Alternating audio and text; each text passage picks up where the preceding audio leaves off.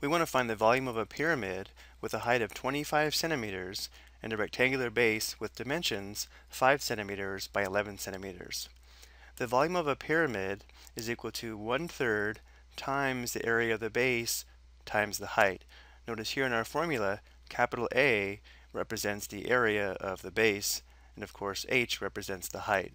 We can also represent the formula as area of the base times the height divided by 3.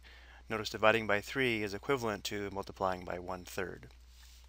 Let's go ahead and label the dimensions given on this pyramid here. Again, the height is 25 centimeters, so this length here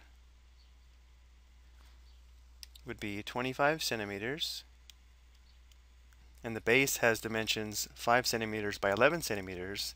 Let's go ahead and label this 5 centimeters and label this 11 centimeters. And therefore the volume, let's go ahead and use the area of the base times the height divided by 3. Let's begin by determining A, the area of the base. Again, our base is a rectangle, so capital A is going to be equal to length times width, or in our case 5 centimeters times 11 centimeters, which would be 55 centimeters squared. And therefore the volume is going to be equal to 55 centimeters squared times the height h, which is 25 centimeters, divided by 3. So the volume would be 1,375 divided by 3 cubic centimeters. Notice how by leaving the units in our formula, we can see why the units must be cubic units. So this would be our exact volume, but let's go ahead and represent this in a couple different ways. First, let's go ahead and convert this improper fraction to a mixed number. To do this, we'd have to perform long division. We would have 1,375 divided by 3.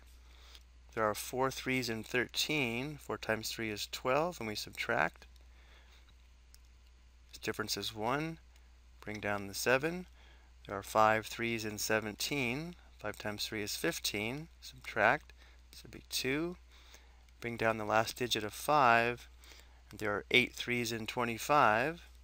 8 times 3 is 24. Subtract. We have a remainder of 1. So we could also express this volume as 458. And then for the fraction, we have the remainder over the divisor. So this would give us 458 and 1/3 cubic centimeters. And just in case we are asked to round to, let's say, 2 decimal places, let's go and convert this to a decimal. We can get our decimal approximation using this fraction here, or just by converting 1/3 to a decimal. Let's show it both ways. 1,375 divided by 3, rounded to 2 decimal places, notice would be 458.33.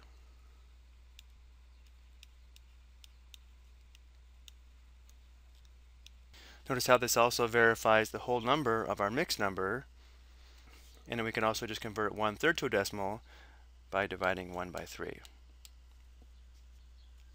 For our homework, we do want the exact value of the volume, so it's best to leave it as an improper fraction given here. But of course, this answer is also equivalent, just in a different form. This is a mixed number. Just keep in mind this value here is an approximation to 2 decimal places. But before we go, let's talk more about pyramids.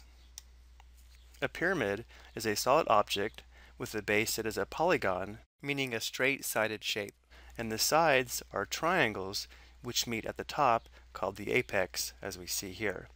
Notice in this diagram, the base is either a rectangle or a square. The sides here are triangles. In this case, we have 4 triangles, and they meet at the apex. A pyramid is also a polyhedron, where a polyhedron is a geometric solid in 3 dimensions with flat faces and straight edges.